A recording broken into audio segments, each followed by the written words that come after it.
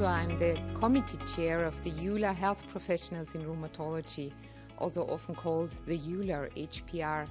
I'm an occupational therapist from my background, working as a researcher at the Medical University of Vienna at the Institute of Outcomes Research in Austria.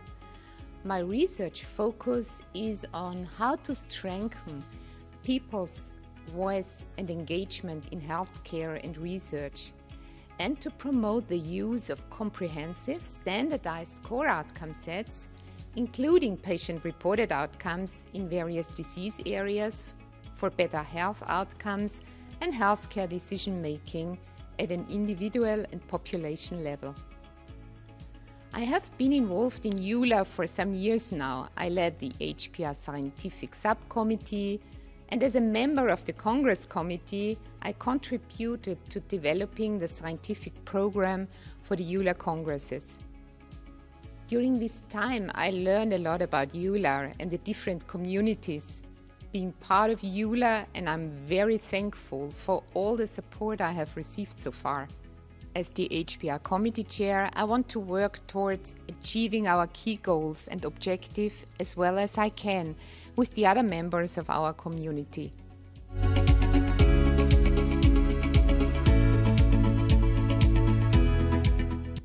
First and most important, we need to increase the visibility of health professionals in rheumatology, not only within EULAR, but also beyond. As health professionals in rheumatology, we very much focus on the disease impact on daily life and support people with rheumatic and musculoskeletal diseases in managing their disease, improving their functioning, participation, and well-being. As experts in prevention and non-pharmacological interventions, we are also doing research, providing the evidence for already existing and newly developed interventions for the management of RMDs. We are disseminating this knowledge to health professionals working in the field of rheumatology across Europe and beyond. And we are supporting individuals to stay in or return to work and education, offering patient education for self-managing the disease and increasing adherence to treatment, including medication. To guide and prioritize our HPR activities over the coming years, we developed our own detailed strategy aligned with the new EULAR strategy.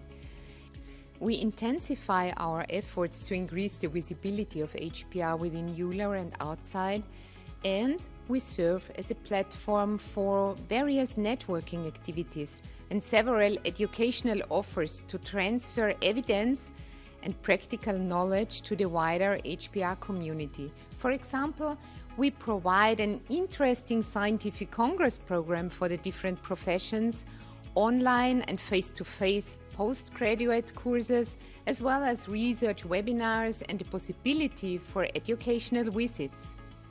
We initiate, drive and manage numerous research and implementation projects, for example, recommendations and points to consider regarding important topics in the field of rheumatology. We extend cooperation with the national HPR societies and similar networks like the American Rheumatology Professionals through increased interaction and regular meetings. We want to ensure that all HPR have the generic core competences that are needed. By doing so, we want to disseminate knowledge better and help increase the quality of care and well-being for people with RMDs, the lives of significant others, and the society. With this regard, some challenges need to be tackled, such as language barriers, various educational levels within the same professions, workforce shortage, and so on. According to the EULAR recommendations for the HPR core competencies, HPRs should enable and participate in research to advance their knowledge and practice. While some health professionals in rheumatology have achieved scientific excellence, others may be underrepresented in RMD research and have reported challenges. From a survey that we launched, we know that many of the HPR are interested in doing research. So we urgently need to address the challenges they face in their workplaces and support them in the best possible way.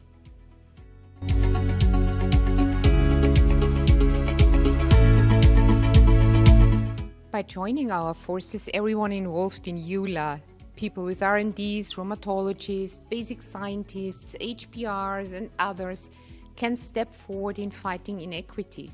We know that all patients should have low threshold, rapid access to diagnosis and comprehensive treatment for an R&D. RMDs impact the patient's lives in many ways, and often pharmacological treatments, despite impressive advances, are not enough to eliminate disease impact in daily life. If so, a multi-professional healthcare team is needed, which we are currently still missing in many European countries. One of the funniest things we did was at the EULAR Congress in Copenhagen, when some of us spontaneously decided to climb the huge birthday cake that was built out of plastic to celebrate EULAR's 75th anniversary. Luckily, the cake didn't collapse, and I still need to smile when looking at those funny pictures and the good time we had. So what I want to say is that being part of the EULAR family is not only about taking over work and responsibility, increasing our knowledge, building collaborations, developing your career and having great discussions, but also about finding friends and having fun. I'm very much looking forward to contributing to the great work that has been done by EULAR in the best possible way. Thank you.